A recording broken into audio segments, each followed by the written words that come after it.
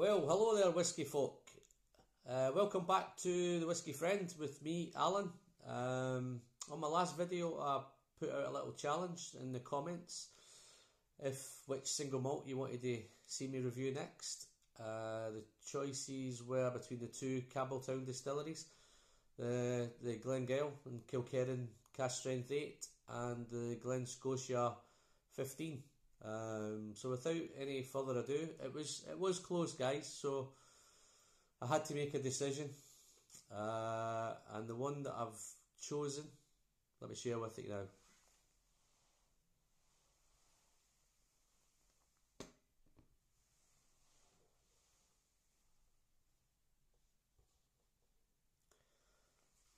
Glen Scotia15. Fantastic dram, this.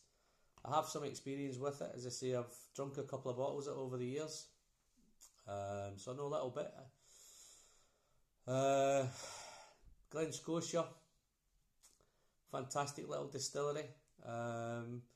It's bottled this at 46% ABV.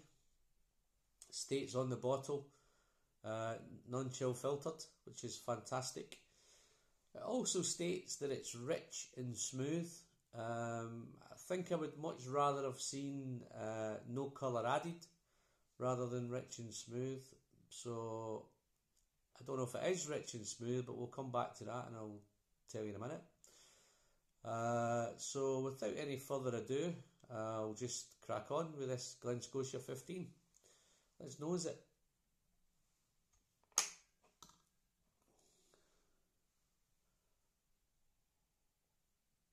It's a lovely gold colour, guys. If there is colour added to this, there's not much.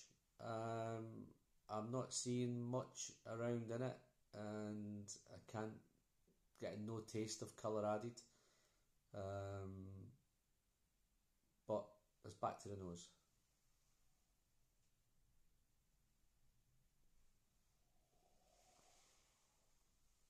Lovely. It's crisp, clean,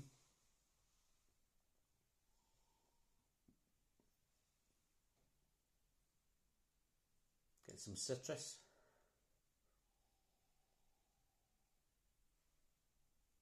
I think it's orange, maybe tangerine.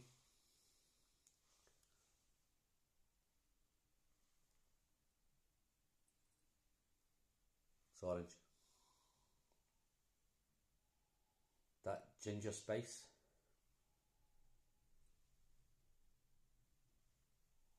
Little hint of herbal notes.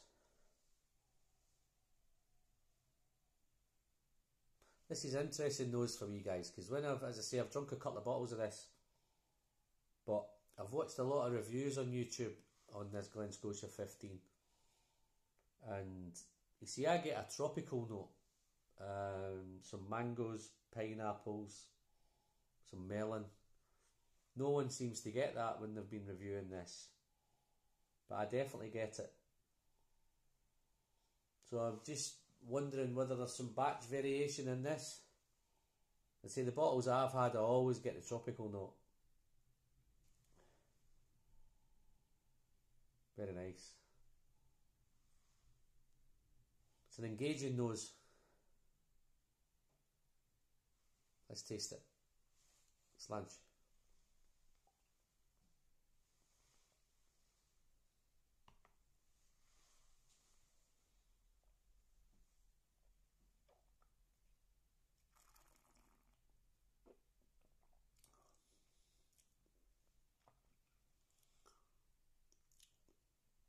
It's quite assertive on the arrival. It's a big arrival, spirit driven. Got that ginger up front. That's hot ginger. Citrus is there, fresh fruits there. Got some toffee, vanilla, touch of salt.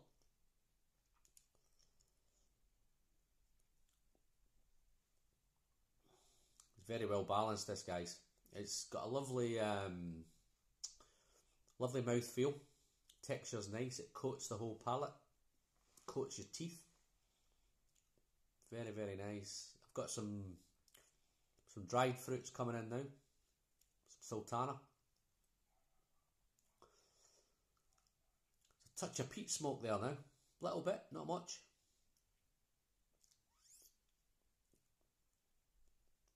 Very interesting. It's lovely, lovely dram, this, guys. I see, I bought this for £55. I've bought a couple of bottles of it, and over the years, I see, I've never had an issue with it. It's been a very, very steady dram. It's made by the Glen Scotia distillery, which is owned by the Loch Lomond Group. Anybody who's watched my first few videos, I have a little bit of a liking for Loch Lomond, the Loch Lomond 12 in particular. That featured in my top 5 go-to whiskies, which is fantastic. So let's taste a bit more.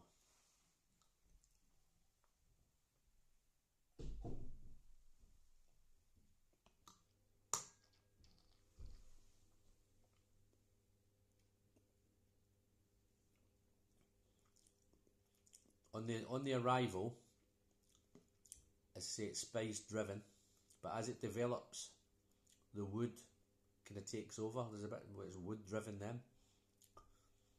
It's coming from American oak barrels. I'd probably say bourbon. It's got a bourbon kind of taste in there. Very, very nice. So let's do the finish.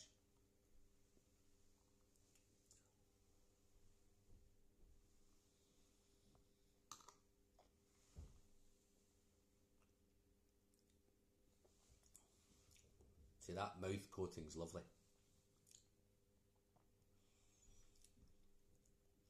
It's dry. Dried fruits are strong there now. If there's one downside to this bottle, for me it's probably the finish. It's quite a short finish. Doesn't hang around. It's not a bad thing, it just means that it just sets me up ready just to sip some more. But all in all, it's a fantastic dram. Say if you can pick this up for around about that £55, I think it's money well spent. But anyway, the reason I chose Campbelltown distilleries to review is I had a thought recently is that a lot of the bottles that I'm buying seem to be island distilleries. And what I mean by that, when I started drinking whiskey, it seemed to be more Speyside, sherried, your Glenlivets, your Glenmorangis, your Glenfiddocks. I was drinking a lot of those at the beginning. But I'm finding now when I look in my cabinet and the ones that I'm buying to drink seem to be islands. And Campbelltown's quite strong on that because I've bought a lot of Kilkerran, a lot of Springbank, and I see I've bought a few Glen Scotias.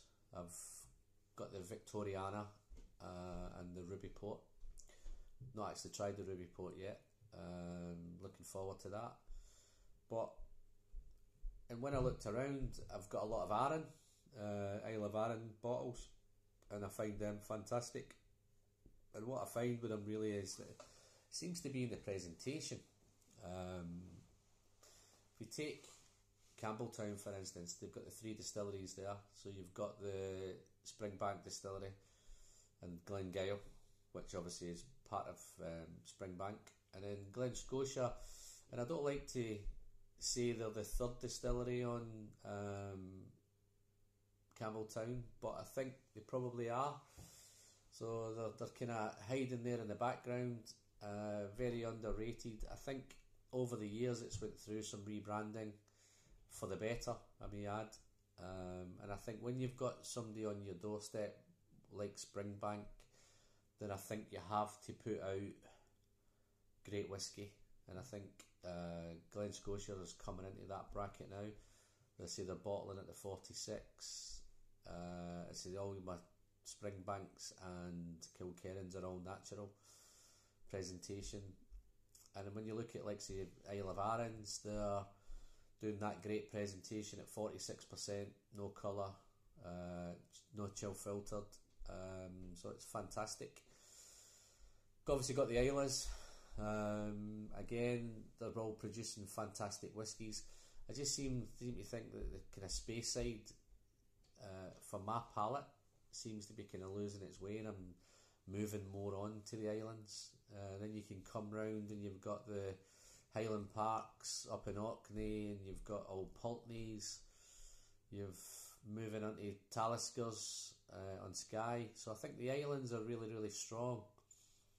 Where I found a little bit of disappointment is in Jura. I think Jura was always bottled at that 40%. Never really engaged with Jura. I know they're going through a rebranding package at the minute, trying to increase the ABVs, and I think it's the way to go. I think as whisky geeks we've been asking for the 46 ABVs and no colours, and I think we're getting there somehow. I'm just waiting for Speyside now, really, just to throw something at us that's really... If anybody's got any great Speysides that they reckon I should have a look at, then please pop a comment. When we're talking about comments, guys, I don't know, the little bell down below, if you like, please click it, go on, just click it, that'd be fantastic. And give me the thumbs up, don't forget. And again, Arran, I love Arran. I've visited Arran last year. As I say, they're now doing the second distillery on Arran, which is going to be a peated distillery, which again is fantastic. So I've got a real tasting for the islands at the minute. Probably in Speyside is kind of popped down my pecking order at the minute. But please feel free to comment if you agree, disagree. Always welcome to feedback. And I think I've done enough now today, guys. That's looking like almost 13 minutes, which is a bit of a trek for me. I've done this all in one take, so if it comes across a bit mashy, then great. I'm not into editing. I'd rather just do it all kind of natural. But I look forward to your feedbacks. Look forward to your comments, and please click the bell, and that'd be wonderful. So until the next time, guys, thanks for watching, and I'll see you soon. Thank you.